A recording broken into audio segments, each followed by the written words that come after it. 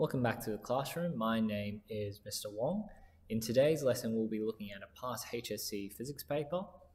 And in this problem, we are looking at how charged particles behave in an electric field.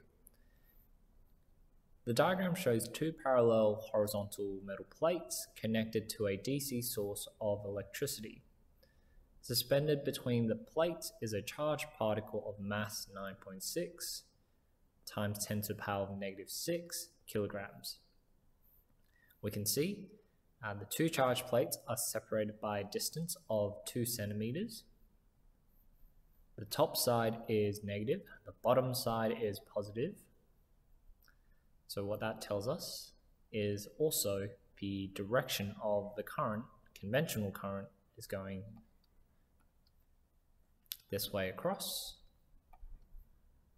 the circuit. Let's look at what the question is asking us to do. In question A, it says, using conventional symbols, draw the electric field between the metal plates on the diagram. So, are we going from positive to negative or negative to positive? In accordance with conventional current or conventional understanding, it's always going from high potential to low potential. So in this context here, our electric field is moving from the positive side to the negative side. Another thing worth to note is if we're looking at parallel plates, their electric field strength is the same inside the plate. So when you draw this, you should preferably try and draw the electric field lines very close together in terms of distance, very consistent in distance. Similar to here, but probably you could do a better job than I did. So that's answering question A. Moving along to question B, we're asked to determine the magnitude of the electric field between the plates. So we're actually trying to find the value for E, okay? So we have a value for E, we have a value for the distance in separation, and we also have potential difference or voltage. If that's the case, we can use the following formula, delta V over D. And in this problem, I know that the voltage is 49, and I know the distance in separation is 2 centimeters. This needs to be converted in the correct SI units of meters. So I'm going to do this in scientific notation, 10 to the minus 2, or 0.20. So 2.0, I just make that really clear there, times 10 to the power of -2. And if I plug that into my calculator, let's see what we get. I get 2,450. The units are volts per meter. That solves our first problem here. Moving on to our second or third question. It says determine the sign and the magnitude of the charge on the particle if it's suspended motionless between the plates. Okay, interesting question.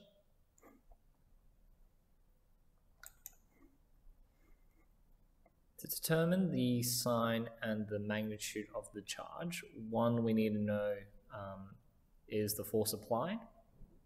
And we know that in terms of the force experienced by a charged particle is represented as Q multiplied by E. In the question, we've also been given mass, okay, so up here. So what we can almost imagine is if we were holding this vertically upwards, then gravity is probably going to try and pull our object down. So we know there is a force being applied to it. In this particular object, there's going to be mass and acceleration to be accounted for, given the fact that if we have a charged particle in an electric field, it will experience a force. And therefore, the only force that's actually acting on our charged particle, if the electric field wasn't turned on, is the force of gravity, the weight force. So m multiplied by g. Now I know what m is, That's 9.6 times 10 to the power of 6. So I'll just write that down. And obviously check your data sheet to find what the value of G is. In this case, A and G are the same thing. It is 9.8 meters per second squared. So let's just make sure I cross-reference. Yep, that is correct. Okay, so the subject of the equation is to find the value of Q. So if I rearrange M multiplied by G over E is the equation of note.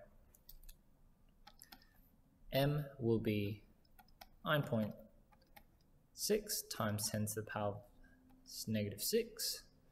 Multiply that by 9.8, and we divide it by our electric field strength. Let's see what the charge is. So it is, let me just redo that, 0, 2, 3, 4, 5, 6, 7 zeros, and then 384, or you can write it in scientific notations, which is 1, 2, 3, 4, 5, 6, 7, 8, 3.84 times 10 to the power of negative 8 coulombs. So that's the charge of the particle, or the magnitude of the charge, sorry. In terms of what sign it is, now if gravity is trying to pull our charge down, then the force of the electric field should be to counteract that to make it motionless, because these two forces need to cancel each other out, or Fg needs to be equal to Fe. So the force needs to be pushing the charged particle up. So what you can see here is our electric field goes from positive to negative. So in order for the charged particle to be forced upwards in this context here, our charged particle needs to be attracted to the negative plate. If that's the case, remember, opposite charges attract, and therefore our charged particle has to be positive. So I'll just write charge is positive, needs to attract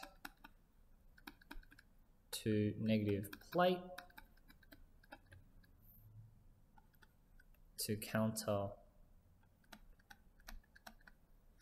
the downwards gravitational force.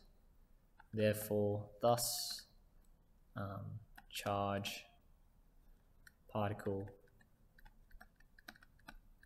is motionless.